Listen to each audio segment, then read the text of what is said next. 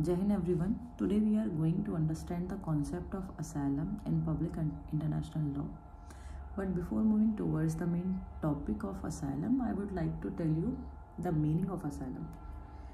The word asylum is Latin and derived from the Greek word asylia, which means inviolable place. The term is referred to those cases where the territorial state declined to surrender a person to a requesting state and provide shelter and protection on its own territory. So asylum involved two elements. First, shelter, and second, a degree of active protection on the part of the authorities in control of the territory of asylum.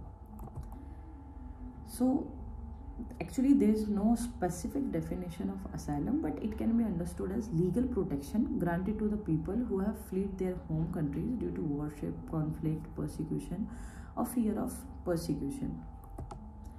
So the process is that an individual has to apply for asylum in a particular country. While their application is pending, they are made to stay in detention camp. Once the application are accepted, their claim are accepted, then these people get the status of refugee and the right that come along with it. So now question may be arise that what are the basis of asylum? So a state has a right to grant asylum to a person on the principle that it has a sovereign right to control over the individual found on its territory. So the right of territorial asylum has been conferred to a state on the basis of its sovereignty over the territory. If any individual found on any particular territory, then that territory or that state has power because it is supreme, it is sovereign in itself, and that state can control over the individual whoever found on its territory. Now question may be arise that what are the reasons for providing asylum to any asylum seeker? So basically the first and actually there are so many reasons. State grants asylum to a person because of many reasons. First of all, it is granted to save a person from the jurisdiction of the local authorities, because it is feared that he would not get fair trial if extradited because of differences in views as to his political or religious activities. Second, a person may be granted asylum on extra-legal grounds, or to say that humanitarian grounds. As in case of Corfu Channel case, International Court of Justice stated that asylum may be granted on humanitarian grounds in order to protect political offender against the violent and disorderly action of irresponsible section of the population. So we can say that asylum can provide in case of humanitarian grounds, and as we have already discussed, to save a person from its jurisdiction of the local authority, because there is some kind of fear in the back of the mind of that person who is going to extradite it. National security also play an important role in granting asylum. The offender who may be a rebel today may become the ruler in future date. So in that case, the relationship would be strained if he extradited. Now the question may arise that is asylum a right of a person? It is said that a person has a right to get asylum in other state. According to Article 14, Para 1 of Universal Declaration of Human Rights, lays down that everyone has a right to enjoy in other countries asylum for persecution. Further, the General Assembly of United Nations unanimously adopted a resolution in 1967 which entitled that Declaration on Territorial Asylum, and states that no one shall be subjected to measures such as rejection at the frontier, expulsion, or compulsory return to any state where he may be subjected to persecution. That is the principle of non-refoulement in its wider sense, including persons seeking admission at the order. So when we are talking about the forms of asylum, a state may grant asylum to a person in two ways. They are territorial asylum and extraterritorial asylum. Territorial asylum is granted when the state provides asylum to asylee or asylum seeker within its territory. The exclusive control of every sovereign state over its territory back up the right of a state to grant territorial asylum. It is an exception to the extradition. The grant for territorial asylum therefore depends upon the discretion of a state which is not under any obligation to grant asylum to a fugitive. So when we are talking about territorial asylum, it is totally up to the state. It is totally the discretion of the state whether they would like to provide asylum or they would like to extradite that particular person from their country, from their states. The lack of generally accepted rules regarding the grant of territorial asylum led the General Assembly to adopt a resolution on December 14, 1967, as we have discussed that it is mandate to General Assembly to adopt any resolution regarding the asylum, which is known as Declaration on Territorial Asylum through the adoption of a resolution. According to Article 1 of the Declaration of Territorial Asylum, provided that asylum granted by state is to be respected by all other states. It also stated that the right to seek and enjoy asylum may not be invoked by any person with the respect to whom, where there are serious reasons for considering that he has committed a crime against peace, a war crimes, or crimes against humanity.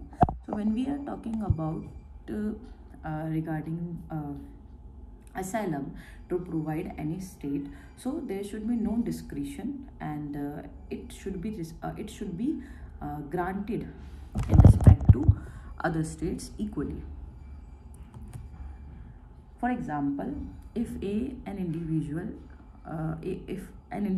A from Syria comes to Turkey and apply for asylum due to horrifying condition in Syria and apprehension of danger to his life, so if the individual is granted by the Turkey government within the country itself, it is an example of territorial asylum. When we are talking about extraterritorial asylum, it is granted when the state provide asylum outside the territory of its states, such as in worship, legation, consular premises, international headquarters, or its embassy situated in different country, that is one of its public place situated lying in a foreign territorial border.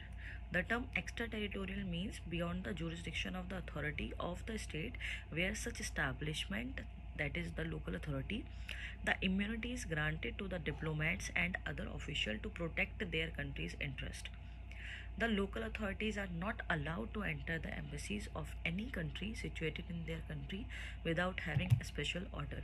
For example, if a individual from Syria approaches the US embassy in Syria for grant of asylum due to imminent danger to his life, if the US Assembly grant the asylum, it becomes an example of extraterritorial asylum. So when we are talking about extraterritorial asylum, there are some kind of segments, which is, for example, asylum in legation. When asylum is granted by a state within its embassy premises situated in foreign countries, it will consider as asylum is based on the consideration that embassy premises are regarded to be outside the jurisdiction of the territorial state and therefore it is inviolable. Second, asylum in consulates. Basically, it is somehow similar to the asylum in legation premises. Rules regarding asylum in consulates are similar to the asylum in legation premises. Asylum in worship means men of war and public vessel of foreign states, while in the ports or internal water of another state, are exempted from the jurisdiction of the latter for certain purpose. They remain under the jurisdiction of flag state. However, such vessels are bound to observe the ordinary laws of the port. As far as asylum in worship is concerned, it may be granted on the ground of humanity in cases of extreme danger to the individual seeking it.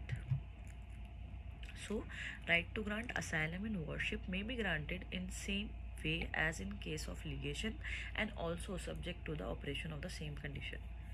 The fugitive once on board, so perhaps he will be immune from seizure by any territorial state, but mere refugee does not exonerate the ship's authority from the duty to deliver up the offender. Next, asylum in merchant vessel. So basically, merchant vessels are not exempted from local jurisdiction and therefore asylum cannot be granted to an offender. So if a person after committing the crime in shore seek asylum on board or foreign merchant ship, he may be arrested by local police either before the ship leaves the port or when it comes into another port of the same state. There is therefore a rule that asylum is not granted on merchant vessels. Asylum in premises of internal institution. Whether a person taking refuge in the premises of an international organization or institution would be granted asylum is a question which cannot be given with certainty in the absence of any rule in this regard, and also because of the lack of practice. However, a right to grant temporary refuge is an extreme case of danger from mob cannot be ruled out. So, the topic of asylum is completed here, and I hope you are now able to understand the difference between asylum and extradition.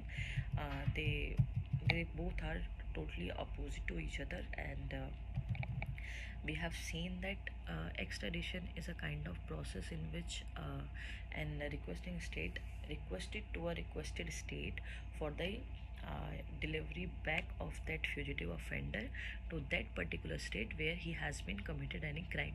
But when we are talking about asylum is kind of process in which a person seeking shelter to other state where from which country where there is the person is having any kind of fear of persecution.